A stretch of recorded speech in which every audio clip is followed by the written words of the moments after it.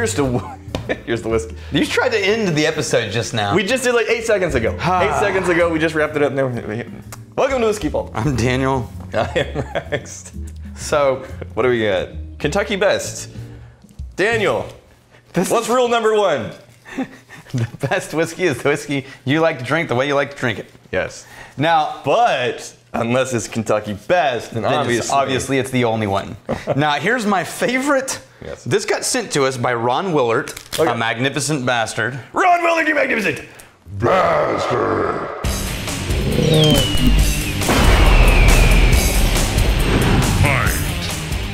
But it's my favorite note that I've gotten. Yes. Because it's so Eeyore. Right? Yeah. I mean, just imagine Eeyore, right? Good morning for Winnie the Pooh. Good morning, Eeyore. What's good about it? Or good morning, if it is one, which I doubt. Yeah. Right? So listen to this. I found this at my local Trader Joe's in Boston. Mm-hmm. It is a TJ's brand, by the way. He said it's not really a TJ brand. It is. It was bottled for Trader Joe's by Luxro. By Luxro? We think. Okay. Yeah. And he said it's made by Luxro, but not sure, blah, blah, blah. Review it if you want. If you want. Review it if you want. In Boston, it retails for $12.99, tax included. Tax included. It made me really love Ron. Yeah, thank you for sending the box. Review it if you want.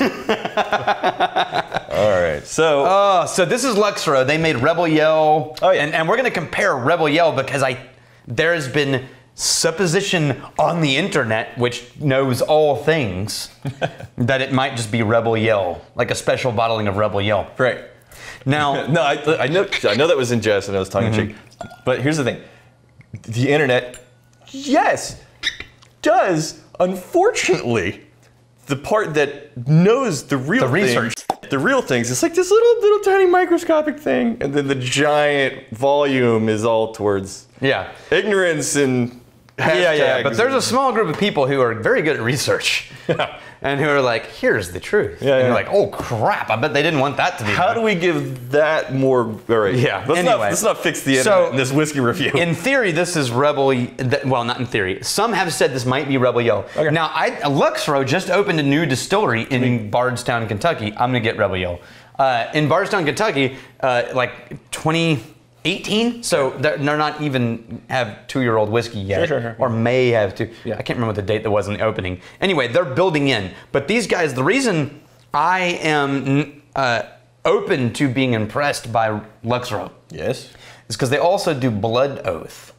So their whole production for whiskey has been sourcing and blending things up until recently. It's been a very long time since I've had Blood Oath. But I've had, there's all the Blood Oaths are different. Okay. There's Pact 1, Pact 2, Pact 3, and those I've found some that I'm like, not my thing, and some that I think, holy crap. Yeah. This is astounding. Okay. Right? Yeah. And so anybody who's the taste behind Blood Oath, it's possible they could create something really amazing. Yes. It's also possible that they just went for a 4-year-old Kentucky bourbon for Trader Joe's, and they just did like a Trader Joe's version of Rebel Yell, which is okay, and we didn't hate it. But who knows? Okay. I wish Trader Joe's could sell whiskey in our state. Yeah, really. So let's fix the internet in a whiskey review, and then change all the broken laws in that same whiskey review. All at once. You know, if you could pull that off, Kentucky Best, you are the best. You are the best, yeah. If you could fix Texas blue laws for us, that are literally 100 then years, I will drink Kentucky Best years obsolete every day for the rest of my life. Just one sip every day. So, got the classic nose, a little bright, some vanilla in there. It's very shiny. Shiny, yeah, and then it's like, what is that, an apple or a honey? I think it's a caramel apple. Caramel, like from the fair. There you go. Yeah. Yeah. But with a little bit of a grassy note surrounding it. Yeah, and then I am getting that ethanol ding. And then it's kind of sweet, a little tannic. Then it's just a really good, like, look, for $13. Oh, hold on, wait. Come on. I was about to say, it's thin on the sweetness, but $13. Dude, there's no funky aftertaste. What are you doing for $13? I mean, come on. This might be the best budget whiskey I've ever tried. Is this at the $13 range? Is this 40% 80 proof? Probably, yeah. Yeah, at $13 you kind of have to be. Yeah, so in that spectrum, I think the most recent whiskey we had was something Gentleman, wasn't it? Yeah, it was the Kentucky Gentleman. Kentucky Gentleman, and that was about $10. I think we'll try Rebel Yell, and then the Kentucky Gentleman, which was also a really nice budget option. That would be an interesting head-to-head. It's a more caramel sweetness and the best. It's a darker sweet note. It's very similar. It's very similar, but it's a darker sweet note in the Kentucky Best. Wow, very similar. Yeah, it's a little bit more of a candied vanilla. Oh, and the palate's not even near as good. The Rebel Yell is a candy vanilla. Yeah, and the Rebel Yell is a flat, sweet palate. Whereas the Kentucky Best has actual texture and taste in the palate. Yeah, there's more wood tannins, more woody notes in the Kentucky Best. But man, they're in the same family. I'm saying this is 80% very similar. The last 20%, we're talking about still similar flavors, but the levels of intensity between those flavors is quite a bit different. You get a bit more vibrance out of the Kentucky Best. It's that last 20% that makes me think, holy crap, I got my money's worth out of that. I want to read a question while you pull out Kentucky Gentleman. You really want to do Gentleman, huh? That's just a really interesting, because that was a nice I don't remember where I stacked that bang for your buck whiskey. All right, read your question. Okay, we have how to improve taste abilities. I know that I can't find a special note if I haven't tried it before. Yeah, you need the reference point. Where I am from, Chihuahua, Mexico, whiskey is not that popular and have a lot of trouble to find bourbons like JB, Wild Turkey, Woodford, Bullet, Fireball are ones that I have seen. Last night I tried for the first time Wild Turkey 101, which is often very highly rated. And I couldn't find any difference with JB more than Turkey is smoother. Yeah. I found the same aromas, citric, leather, and that's it. So what should I do? Okay, so I'm going to answer that question, but first, I'm in Virginia. Virginia Gentleman. Yeah, this is what happens when... Okay, anyway. So Virginia Gentleman versus Kentucky Best. Yeah. So... Okay. Oh, there's a much more apple candied caramel note on the... Is this the Virginia Gentleman? Yeah. Okay, I'm getting more, but I'm getting more character, more presence in the nose of the Virginia Gentleman. No, go back. Go back, because it's much darker and more molassesy. I don't know. It's pretty comparable for me. I mean, the different notes, still very much bourbon. Oh, yeah. That's comparatively, it's way more medicinal. What is? The Virginia. The Virginia? Yeah, it's way more vanilla medicinal. Here's the thing. The $10. Yeah, but this is only 13. For an extra $3? Yeah. I'm trying to decide. Game on. If it's an extra $3, if there's that muff of... You know why it's worth an extra $3? That muff of a difference. Oh, Lord. You know why it's extra $3? Because it looks fancier. So when your friends come over, it can be like, let me pour you a bourbon. And it's got a cork. And you don't have to... That's $3 worth of cork. And you don't have to feel like you're shortchanging them. Okay, so when it comes to... between the two, I would agree. It's the Kentucky Best, yeah. When it comes to flavor profiles, yes, it's absolutely true that you cannot recall what you haven't built as a pattern. So if you've never had cinnamon, you can't say this tastes like cinnamon because your brain has no grid for cinnamon. Right. So when it comes to whiskey notes, all you can do is ask, what does this remind me of? So what I would say is stop trying to find the whiskey notes that other people are describing. Yeah. And start asking your brain, with my food background, my history, and my preferences, what am I tasting, whether or not it has anything to do with whiskey?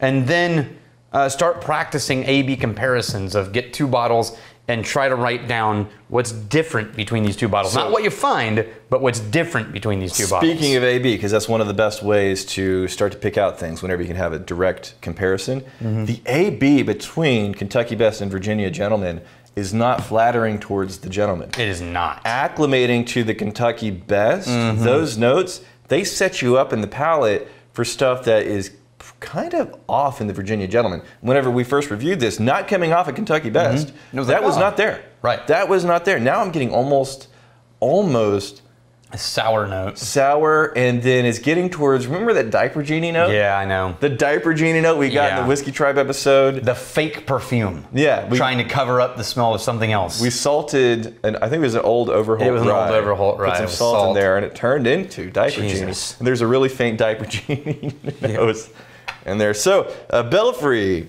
300,000 subscribers. Congrats, you guys. Thank you. Yes. Yes, it's awesome. And I think it's super cool to get that congratulations from Belfry, who has... He's been around forever. Absolutely been here forever. Yeah, yeah. And been both gracious and ball busting at different times. Yes, that's awesome, you guys. We appreciate that. We obviously, none of this would even be a thing if it weren't for you, so it means the world to us that you show up and watch us review whiskeys even when you can't necessarily get your hands on a lot of them. Right. Yeah, we thoroughly enjoy it. Wobble Sneak. Help! Cork fell into a bottle. So I was gifted a bottle of Glenfiddich 18 by my uncle, but the cork had dried out and crumbled when I went to open it. I strained the big chunks out, but there is still a decent amount of small sediment left over in the bottom of the bottle that I can't seem to get out for the life of me. Will that sediment ruin the flavor of it over time? I have a bottle sealed with an old wine cork. The bottle sealed with an old wine cork, which seems to be making an okay seal. Good. Will the bottle go bad with this in this condition? Would a coffee filter work for straining out the sediment, or would it ruin the flavor? So, like, I think it's going to be a minimal impact on the flavor. What if we did something where we explored pouring the same whiskey through like 4 different filters? Well, and see which one changed the flavor the most? So I will tell you right now, we already did the Brita filter. We did the Brita filter, but I mean it's basically charcoal filtering. But I mean where your goal is the opposite. Right. To filter something without changing the flavor. Okay. So which filter? Strain out. Yeah, like if something goes wrong with your whiskey. I mean, I think you just need a super incredibly tight colander. I was also thinking basically like a screen door screen. Yeah, I mean, right, where its job is to keep bugs out. It'd be really tight, yeah. Something that fine. Now also, speaker mesh. You can actually go buy the mesh material for speaker covers. Okay. And that is extremely fine. And then coffee filters even more so. I think your problem with a coffee filter is not the filter as much as it is how long your whiskey spends sitting in open air. Yeah. Evaporating while it's waiting to soak through the filter. Right, so what you want is the whiskey to have the least amount of like chance to evaporate into the environment, right? While also filtering out all the shit. So it can't be like a 24-hour filter where it just does the drip. Or even just a generic coffee filter can take like 5-10 minutes. That's enough, as with all the agitation, to like change the whole flavor. So I'd say metal filter, smallest possible openings. But fair enough. I think that give it a shot. I do it all the time, by the way. I wanted to say you haven't hit. There's nothing wrong. I've hit this multiple times. Right. Where a cork broke into a whiskey bottle. Yeah. So what I always do is I dump the whole whiskey bottle out through a filter. Okay. Rinse the bottle, dump it out, pour it back in, reseal it with a different cork. Here's somebody stealing and drinking. If you fight me, I fight for a friend. If you steal me, you steal your lover's heart. Your liver's heart? Your liver's heart. I mean, your liver it needs some TLC every once in a while whenever you watch this show. And if you drink, may you drink with us.